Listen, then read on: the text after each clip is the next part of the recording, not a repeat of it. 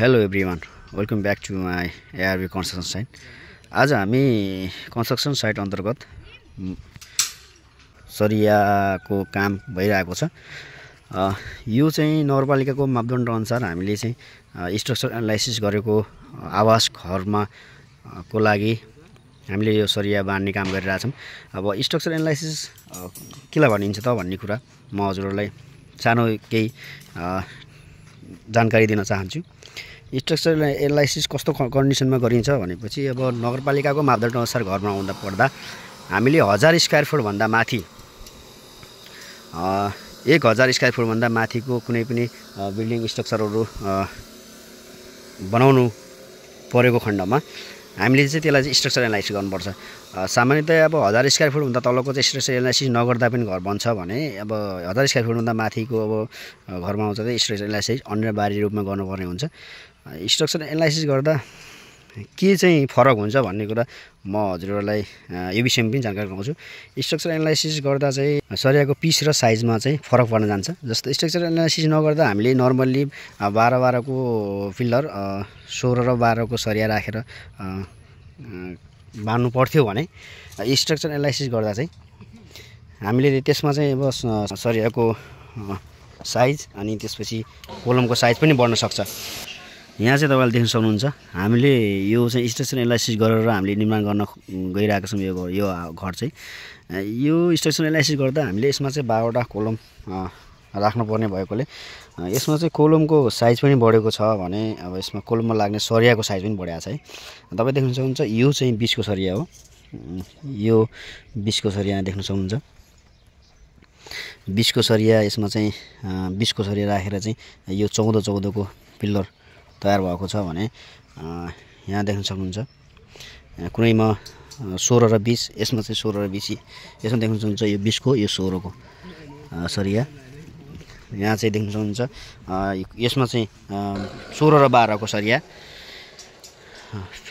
कोलमको जुन ठाउँमा लोड बढी हुन्छ, जुन ठाउँ जस्तो लोड पर्ने भनेको स्ट्रक्चर एनालाइसिस गर्दाखेरि बिल्डिङमा लोड पर्ने भनेको तपाईँको बीचको सेन्टरमा कुनै पनि बिल्डिङहरूमा बढी लोड पर्ने भनेको 20 सेन्टरमा। जस्तो 20 सेन्टरहरूको कोलमहरू राख्दाखेरि म तपाईँलाई नक्सा साइडमा देखाउँछु, साइडमा नक्सा पनि तपाईँलाई देखाइदिन्छु होइन। यो नक्सामा पनि देख्न सक्नुहुन्छ 20 को सरिया 20 को कोलमहरू 20 को जोड जुन 6 वटा कोलमहरू छ, यो 6 वटा कोलममा चाहिँ 14 को पिल्लरहरू 14 बाई 14 को पिल्लर लाग्छ भनेपछि तपाईँको यो साइडको 4 वटा यो 6 वटा बाँकी छन्। यो साइडको यो 6 वटा कोलममा चाहिँ 12 बाई 12 को पिल्लर लाग्ने गर्छ। जसले गर्दा स्ट्रक्चर एनालाइसिस गर्दा हामीले के ध्यान दिनुपर्छ भने जहाँ जुन ठाउँमा लोड बढी हुन्छ त्यो ठाउँमा चाहिँ सरियाको साइज र कोलमको साइज चाहिँ बढी नै हुन जान्छ। यसले गर्दा हामीले कुनै पनि बिल्डिङहरू सकभर हामीले बनाउँदा चाहिँ स्ट्रक्चर एनालाइसिस गरेर नै घर बनाउँदा चाहिँ अति उपयुक्त हुन्छ। र नर्मल्ली हाम्रो नगरपालिकामा चाहिँ के हुन्छ भन्दा 1000 स्क्वायर फुटभन्दा तलको घर बन्ने गर्छ। जो स्ट्रक्चर एनालाइसिस गर्ने बित्तिकै तपाईँको सरियाको साइज हेर्नु न, यहाँ देख्न सक्नुहुन्छ सरियाको साइज पनि बढ्यो भने देख्न सक्नुहुन्छ। सो यहाँ यसमा चाहिँ 20 को सरिया 16 को सरिया 20 र 16 को सरिया लाग्ने गर्यो। 12 को सरिया एकदम कम लागेको छ स्ट्रक्चर एनालाइसिस गर्दा। यो चाहिँ 14 को 14 बाई 14 को पिल्लरको लागि। यसमा चाहिँ पुरै 16 को सरिया पुरै 16 को 18 सरिया राख्ने। र स्ट्रक्चर एनालाइसिसको बारेमा थोरै छोटो जानकारी चाहिँ हजुरहरूलाई दिने क्रममा र यो विषयमा अब पुरै अब बिल्डिङको पुरै स्ट्रक्चरहरू निर्माण सँगसँगै हजुरहरूलाई पनि सम्पूर्ण जानकारी दिने नै छौँ। भिडियोलाई चाहिँ अन्तिमसम्म हेर्नुहोला र आउने अरू नेक्स्ट भिडियो पनि हेर्नको लागि हाम्रो च्यानललाई अझै सब्सक्राइब गर्नुभएको छ भने सब्सक्राइब गर्नुहोला र सँगै रहेको बेल आइकनलाई पनि दबाउनु नभुल्नुहोला। किनभने हाम्रो भिडियोहरू रेगुलर आउने भिडियोहरू चाहिँ हजुरको हेर्न सक्नुहुनेछ। नोटिफिकेसनलाई अन गरेर चाहिँ राख्नु होला। हाम्रो यो कन्स्ट्रक्सन सम्बन्धी र निर्माण सम्बन्धी सम्पूर्ण जानकारीहरू हामीले हजुरलाई दिने नै छौँ।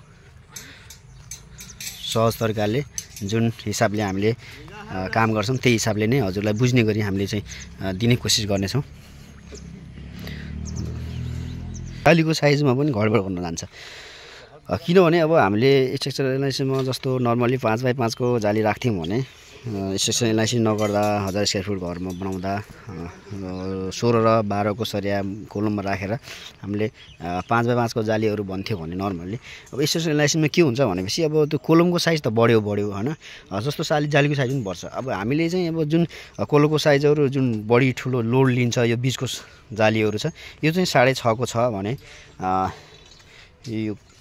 यो 6 को चाहिँ बीचको चाहिँ 6.5 र 6 को हुन्छ भने अब यो अरू चाहिँ छेउको जाली चाहिँ 5x5 को 5x5 को नै हुन्छ।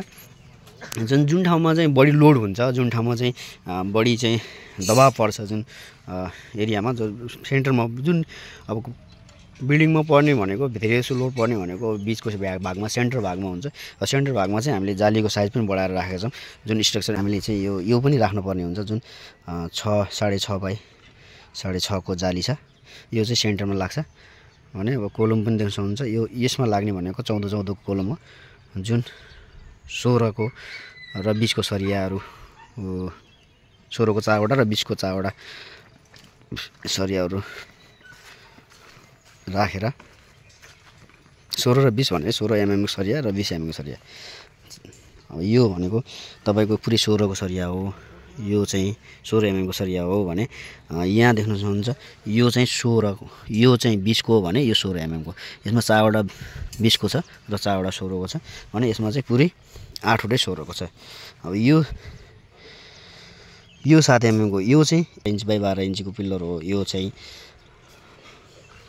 यहाँसम्म देख्न सक्नुहुन्छ यो चाहिँ 16 को, यो चाहिँ पुरै 16 को सरिया हो, 16 mm को। यसमा चाहिँ पुरै 14x14। यसमा चाहिँ रिङ पनि ठुलो लागेको छ, यो 8 mm को रिङ लागेको छ भनेपछि 12 को 12 चाहिँ 7 mm को रिङ लेख्न सक्नुहुन्छ है त।